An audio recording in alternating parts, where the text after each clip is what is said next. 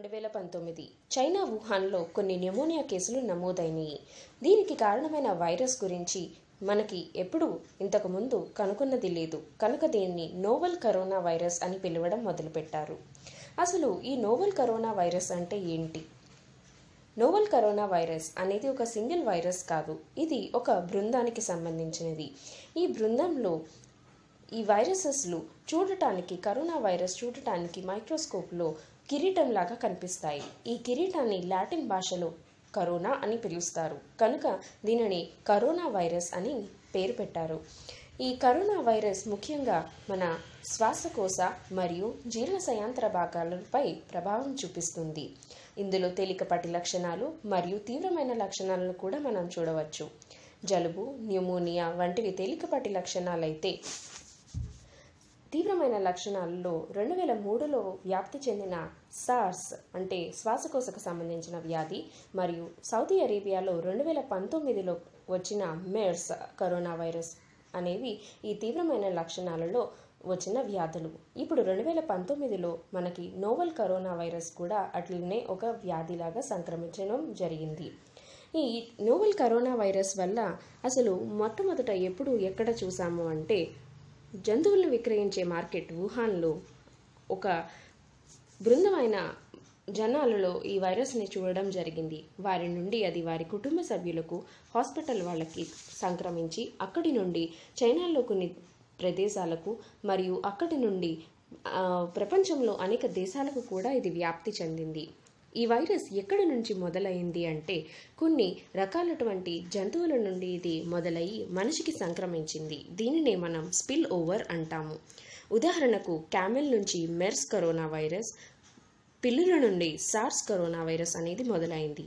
ఇప్పుడు ఈ novel corona virus అనేది ఏ జంతువు నుండి వచ్చింది అన్న దాని మీద ఇంకా పరీక్షలు జరుగుతూనే ఉన్నాయి.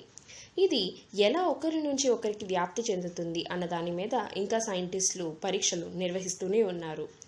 ఇప్పటి వరకు దొరికిన సమాచారం ప్రకారం ఒక మనిషి తుమ్మినా కానీ దగ్గినా కానీ వారి శ్లేష్మం మరియు వారి లాలాజలంలో ఈ వైరస్ కణాలు జీవించి ఉంటాయి. అవి మన మీద పడటం వల్ల మనకి ఆ వ్యాధి సోకవచ్చు.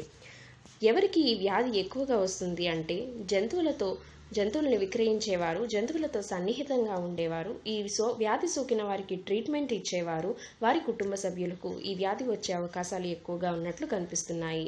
దీని లక్షణాలు తీవ్రం నుంచి తేలికపాటి లక్షణాల వరకు ఉంటాయి. ముందుగా జ్వరం, దగ్గు మరియు ఊపిరి ఆడకపోవడం వంటి లక్షణాలతో మొదలయ్యి మెల్లగా న్యూమోనియా, కిడ్నీ పాడైపోవడం మరియు ఆఖరికి మరణం వరకు ఇది దారితీసే అవకాశాలు కనిపిస్తున్నాయి. దీనిని ఎలా కనిపెడతారు అంటే పాలిమరైజ్ చైన్ రియాక్షన్ అనే ఒక పద్ధతి ద్వారా దీన్ని కనిపెట్టి తర్వాత జెనెటిక్ ఫింగర్ ప్రింటింగ్ చేయడం ద్వారా ఈ వైరస్ ఉన్నట్లు కన్ఫర్మ్ చేస్తారు. దీన్ని ట్రీట్మెంట్ చేయడానికి ఇప్పుడు మార్కెట్లో సవా లక్ష మెడిసిన్స్ అందుబాటులో ఉన్నప్పటికీ అవి ఏమీ కరోనా వైరస్ని తగ్గిస్తాయి అని నిర్ధారించబడినవి కావు. దీన్ని అరికట్టడానికి ఏకైక మార్గం మనం శుభ్రతతో ఉండడం మరియు కొన్ని భద్రతా చర్యలు తీసుకోవడం. ముఖ్యంగా దగ్గు వచ్చినప్పుడు కానీ, తుమ్ము వచ్చినప్పుడు కానీ కర్చీఫ్తో లేదా టిష్యూ పేపర్తో, ఏదీ లేని సమయంలో మన మోచేత్తో కానీ మనం మన నోరును, మూతిని కవర్ చేసుకోవాలి. ఎవరైతే ఆరోగ్యంగా లేరో వారి నుంచి కొంచెం దూరంగా ఉండడం మంచిది. మాస్కులు వాడడం తప్పనిసరి. ఎప్పుడైతే ఈ వైరస్ అనేది ముఖ్యంగా బయట ఉన్నంత వరకు అది చలనం లేని ఒక నాన్ లివింగ్ థింగ్ లానే ఉంటుంది. ఎప్పుడైతే మన లోపలికి వెళ్తుందో అప్పుడే అది వ్యాధిని కాజ్ చేసేలాగా మారుతుంది. కనుక ఎప్పటికప్పుడు మన చేతుల్ని వాష్ చేసుకోవడం మంచిది. జంతువులతో దూరంగా ఉండటం మంచిది. ఫుడ్ని కూడా బాగా కుక్ చేసుకుని తినడం మంచిది. ఎక్కువసేపు ఇంట్లో ఉండడానికి ప్రయత్నించండి. ఎప్పుడైతే మీకు జ్వరం, దగ్గు, ఊపిరి ఆడకపోవడం వంటి లక్షణాలు ఉంటే దయచేసి మీ హాస్పిటల్ వద్దకు వెళ్ళి మీ డాక్టర్కి గత 10-20 రోజుల నుండి ఎక్కడెక్కడికి వెళ్లారో కూడా చెప్పవలసి ఉంటుంది. ఆరోగ్యంగా ఉండండి. కరోనాని అరికట్టండి.